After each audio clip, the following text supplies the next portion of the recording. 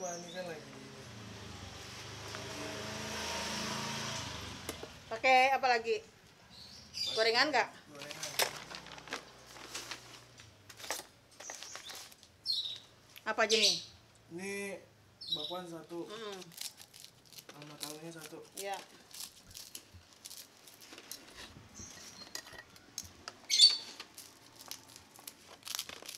Ini biasanya porsinya berapa duit? 10.000. 10.000. Iya.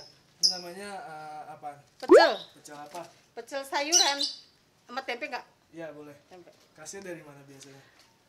Ini saya mah orang Jawa nih dari Purwokerto. Dari Purwokerto. Iya. Biasa kalau dagang ke sini lewatnya jam berapa? Jam 1:30. Jam 1:30. Iya. Ngabisinnya berapa banyak biasanya sehari? Ukuran dari pecelnya terus gorengannya berapa banyak? Dulu mas sebelum Covid nyampe dapet 400, 4,5. Sekarang mau ada Covid sekarang nggak nyampe paling 200. 200. Iya. Semenjak ada Covid aja. Iya. Ini ada apa aja nih di sini? Ada pecel, ada lontong, ada bihun. Banyak ya, variannya banyak ya. Tapi Kang Ropi kemarin tabrak. Nih sambelnya sambal kacang. Sambal kacang Ini ya. gorengannya Tahu, tempe, mendoan. tahu, tempe, mendoan katanya ada di Iya. sini semuanya. Ada. Jadi buat teman-teman kalau misalkan seandainya pengen beli pecel, namanya pecel siapa Mbak? Pecel Busri. Oh pecel Busri. Iya, tapi terkenalnya di Kembangan ini, daerah Kembangan Mama Kesa. Oh pemakainya. Iya. Apa namanya? Kalau lewat sini darinya muternya dari mana pertamanya? Dari depan masjid pertigaan. Dari depan masjid. Pertigaan masjid yang ke sini. Sampai ke Ke depan Masjid Apalak, terus Ya. sampai ke Cemen, depan Masjid Cemen. berarti dari RT 6 ya? RT 5. RT 5. ET berapa itu Bang? Yang depan Masjid Apalak. RT 1. Ada 1 sama depan Masjid Cemen. Oh sampai Cemen. Ya. Dari RT Pak. 4 R2. Oh RT 4 RW 2. Jadi kalau teman-teman nanti yang mau beli pecel Bu siapa? Mama Kesha. Mama Kesha nanti bisa tungguin aja di depan rumah gua nih.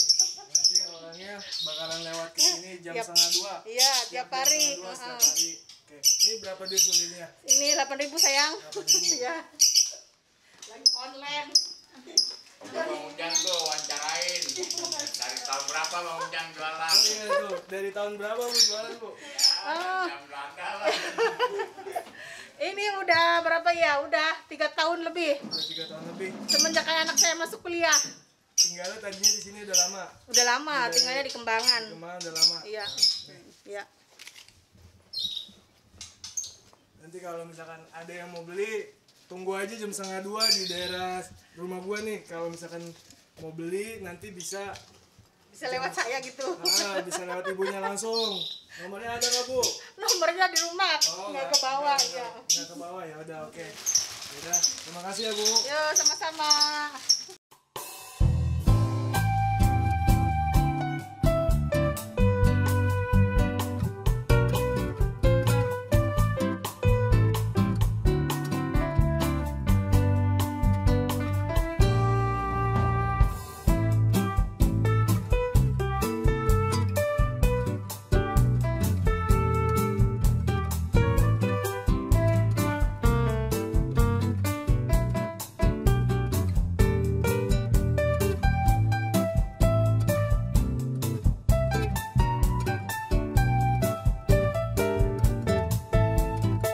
Assalamualaikum warahmatullahi wabarakatuh. Kali ini gue mau nunjukin ke kalian kalau gue lagi makan pecel. Ya. Kali ini gue bakalan bikin suatu konten kuliner yaitu makanan pecel. Kalau dibilang pecel ini sih mungkin ya banyak orang yang suka karena menurut gue ini makanan yang sangat enak dicampur dengan bumbu kacang. Terus di sini ada bakwan, ada tempe. Nah, ini ada pecelnya. Ini ada toge dan apalagi ya. Udah sih, ini aja mungkin. Nah, yang bikin orang suka itu terutama yaitu bumbu kacang.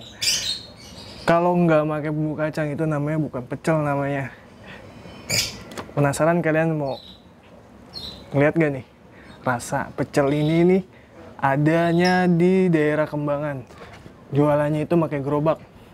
Dia itu datang jam 1:30, lewatnya depan rumah gua. Biasa lewat dia jam 1:30, kelilingnya dari Masjid AT-TAQWA, RT 5, sampai muter ke RT 1 Alpalah, sampai ke Gang Cemen, Kebun Kelapa. Nah, di sini gue pengen nunjukin ke kalian, gue belum makan aja udah keringetan, Bor. Ya kan? Apalagi gue makan, cuman nggak tahu sih pedes apa enggak ya. Oke? Karena emang gue suka orangnya keringetan. Makanya ini dulu nih, kita cobain dulu makanan kesukaan orang-orang itu seperti apa sih pecelnya. Kayak gitu. Oke, langsung aja kita coba.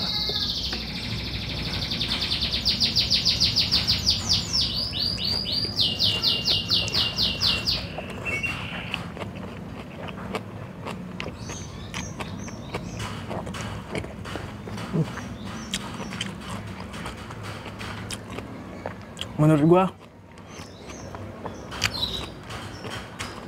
ada sedikit rasa pahit. Mungkin gua nggak ngerti ya. Di sini nggak ada daun paya, di sini ada kangkung, toge, tapi ada rasa pahit. Oh iya, gua lupa. Kata bini gua ternyata ada daun singkongnya. Yang gua makan itu ada daun singkong, terus kangkung, terus toge. Ya mungkin karena kaget ya gue juga. Ini nih, tuh lihat tuh, nih. Ini ada daun singkong, kangkung, toge, sama kacang panjang. Gue kira nggak pahit, Bor. Cuman nggak taunya tuh, gue. Cuman ini buat kalian wajib deh. Jam 1:30 siang, jam 2, jam 3, bahkan jam 4 sore kalau lu mau beli makanan kayak gini.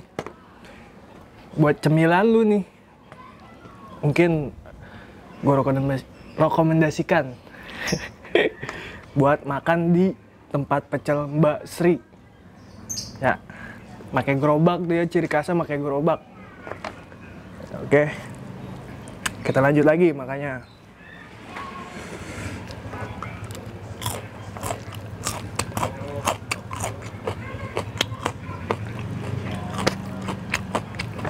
Di sini dipadu kayak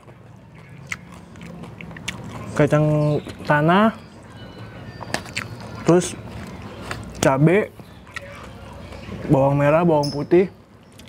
Itu mungkin sudah menyampur di cabenya.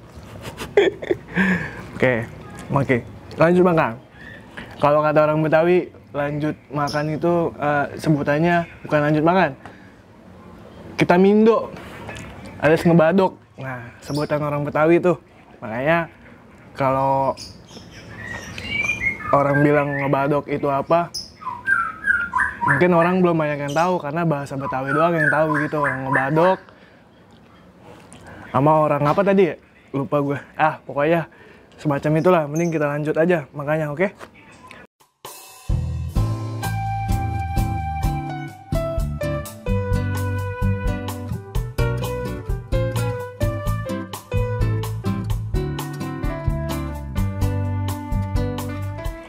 Ini enak banget.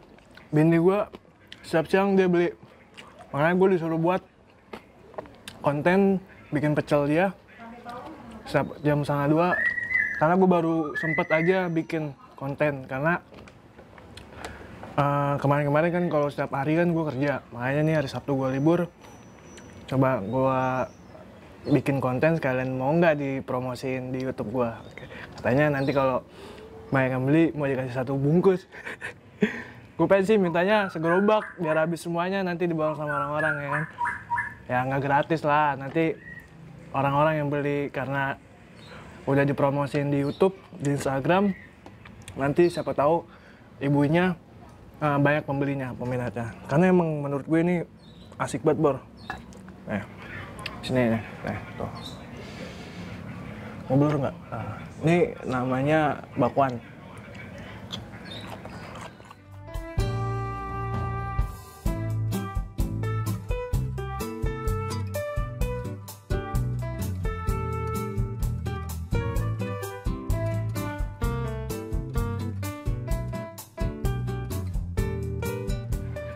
Sambal ajib. Maksudnya pedes juga, ada rasa manisnya. Karena gue emang orangnya keringetan, makan apa juga keringetan karena nggak pedes kan. Ini pokoknya buat teman-teman, jam 1:30 dia biasa lewat depan rumah gue di daerah Kembangan. Jam 1:30 dia lewat muter ke Alpala RT 1 RW 8. Dari situ baru ke Cemen. Di RT berapa ya tadi bilang, RT 5 apa RT berapa gitu. RT berapa gitu, mungkin gue lupa tadi. Oke, lanjut lagi Bor, makanya. Ya.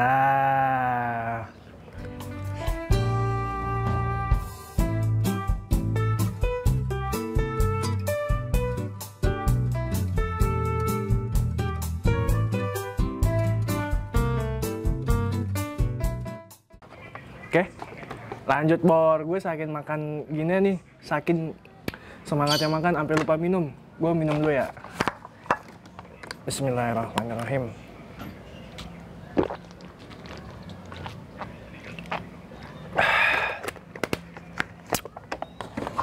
Mantap. Lanjut lagi sampai habis.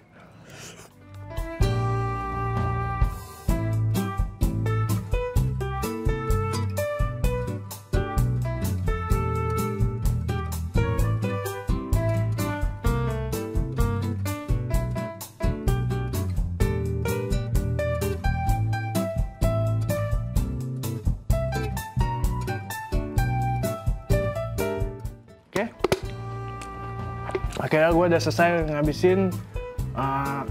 Ibunya bilang ke gue dia minta dipiralin katanya di YouTube. Cuman gue nggak tahu, nanti siapa tahu kan namanya rezeki, nanti ibunya viral, banyak yang beli ya, terpaksa itu karena kehendak Allah. Makanya gue ngerekomendasiin buat kalian semuanya, teman-teman semua yang nonton channel ini, kalian bisa beli pecelnya Bu siapa namanya, Bu Sri apa Bu Dewi gitu, lupa. Bu Sri katanya, Bu Sri. Dia itu ciri khasnya pakai gerobak, didorong kayak tukang jamu tuh, didorong. Nah, pukul jam 1:30 jam 1:30 siang dia lewat depan rumah gua sampai ngiter ke Alpala RT 1 sampai lagi ke Cemen. Jam 1:30, harganya seporsi 10.000 kalau nggak salah ya. Tadi gua lupa nanya, iya 10.000 ya, benar, seporsinya 10.000. Kalian bisa dapetin pecel, terus gorengannya komplit, ada apa aja di situ, ada lontong, ada apa segala macam. Oke, yang terutama sambal kacangnya maknyos. Satu kata buat gua, jangan lupa ngebadok. Oke, terima kasih semuanya yang sudah nonton channel gua. Gua ngundur diri. Gue Bang Bul. Jangan lupa like, comment, dan share, dan subscribe juga. Follow Instagram gue Bang Bul. Nanti alamatnya deskripsinya gue tulis di bawah ini. Buat teman-teman yang ingin nge-DM atau merekomendasikan makanan yang khususnya paling enak di sekitar Jakarta Barat, silakan hubungi gua atau DM atau di kolom komentar. Oke? Assalamualaikum warahmatullahi wabarakatuh.